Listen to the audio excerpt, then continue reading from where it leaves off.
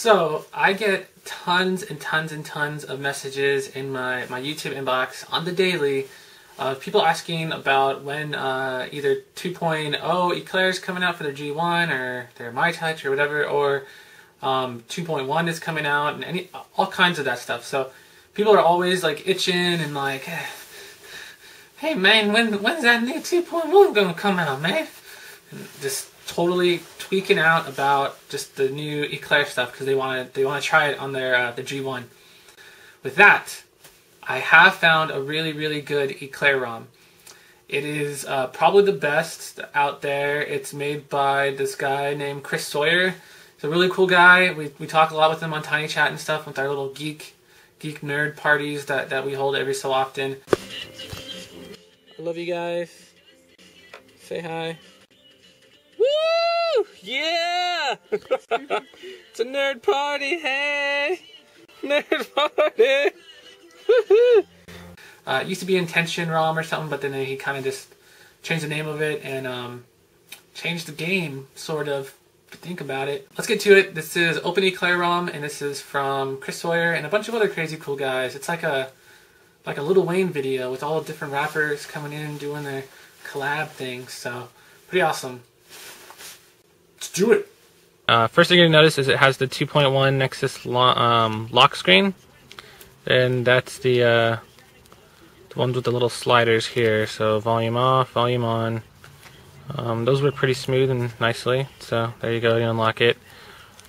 When you press the home screen, you guys are going to be given the option of either selecting home or launcher. Home would just be the default, like normal home screen that you're used to. Launcher is actually what I'm going to show you right here, and this is the literal Nexus One launcher or home screen. It was ripped out from the Nexus dump or whatever, and ported over to the G1. So as you can see, it runs pretty smooth, nice and quick.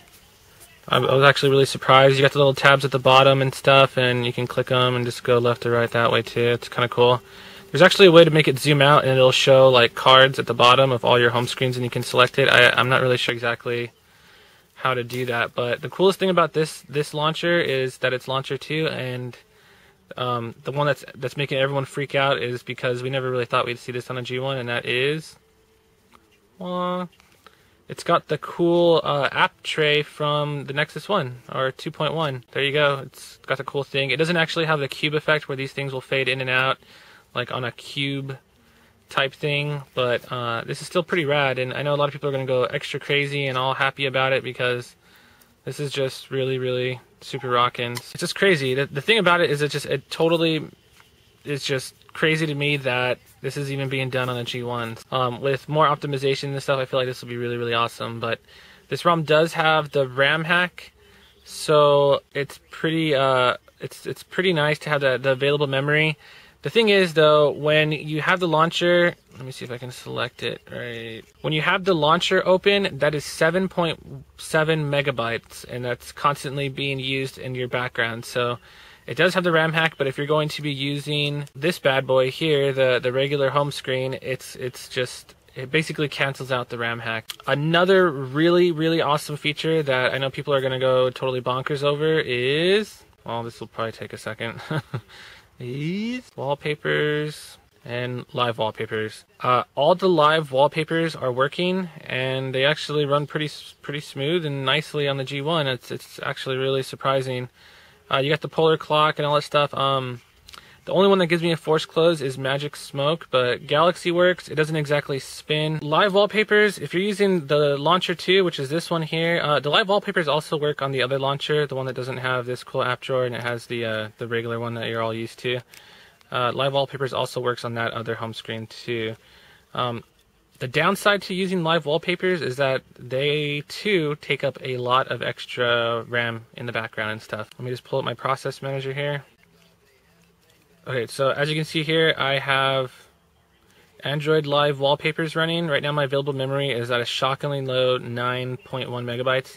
The downside to using live wallpapers, not just as far as the RAM goes, but it will totally consume your battery. Not really too useful. It's just kind of kind of fun to use if you're at a party or like a bisexual bridal shower, or maybe you just want to show it off to your friends that have an iPhone. Like, hey, look at all this cool. Look at all these cool lights and stuff, man. Things I like about this ROM are all the 2.0 Eclair apps and features. So like the contacts, the cool little pictures, and you can do like weird little, I think if you hold that down, right? Oh yeah, it brings up that cool little slider thing. I've never used this once, but this is basically what you're missing out on if you have a 1.6 ROM right now and you just feel like 2.1 is the bee's knees and all that. This is what you're missing out on. Don't use those features, so don't really care too much, but yeah, this is what people have been aching and begging for. Speed for an Eclair ROM is generally pretty fast. I mean, it's pretty quick. The ROM itself is pretty stable. I haven't really had any forced closes or anything. Camera seems to be forced closing when I open a really heavy or huge app. That's pretty much the only forced close that I've seen with this. So it is pretty stable. Another thing is it's an open ROM, so it kind of takes the whole philosophy and idea of Android being open source, and it just kind of runs with that, and that this whole ROM is basically open for all devs to kind of come in and tinker with and add and mess with and just make the ROM better for everyone that wants a better ROM on their G1 and stuff. So this ROM will pretty much continue to advance. You will see lots of updates on this when they work on it, and those are kind of the two hottest developers right now, I would say. Chris Soyar and Wes Garner are really great guys, and I totally love what they're doing with this whole ROM and the whole idea behind it and everything. So big ups to those guys. Things I don't like about this ROM are just, I mean, I guess the speed. I can't really use this because I've been so spoiled with Super D, but for some people that are maybe have yet to even root their phones and they're coming from a stock G1, this has the 5 screens and it's going to be a lot faster than their stock G1 is anyway, so those people could probably like it. The Lancher2 is a little buggy, as well as the Nexus Gallery. I already mentioned that. Those kind of don't really work too well. Lancher2 gives me some trouble. I've only seen a few like kernel panics and a restart as a result. Maybe one frozen screen where I actually had to do a battery pull, but like I said, this ROM is pretty early, so there's tons of room for improvement. And with Chris Soyar and Wes Garner working on it, of course, it is going to further improve and just get better. Another thing I don't like are just the live wallpapers in Lancher2, actually, with the cool zoom in effect and all that stuff, the one from the Nexus.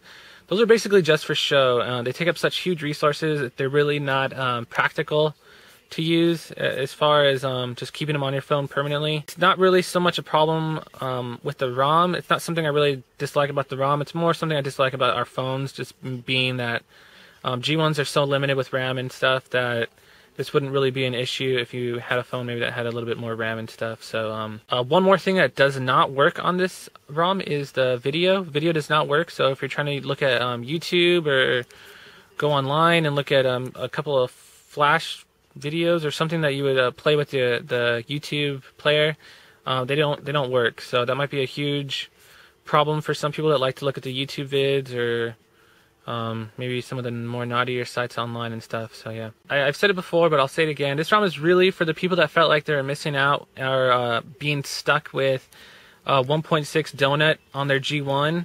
I know when the news came that T-Mobile or the HTC announced that they won't be going past 1.6 on the G1, a lot of people felt like they were getting shafted or something. They were getting really pissed off about it because everyone wants 2.0 and 2.1 and all that stuff, Eclair on their phone. I've said it before, it only adds a couple of new features, and some of those features you might not even use, so I don't really know what the deal is, but some people just really want what they can't have, but now you can have it, and it's all thanks to Chris Soyar and Wes Garner and all the other devs and the Android community. They've really just done the impossible, and they deserve, I mean, all the praise. And if you want to show your thanks, I suggest doing so in the form of a donation.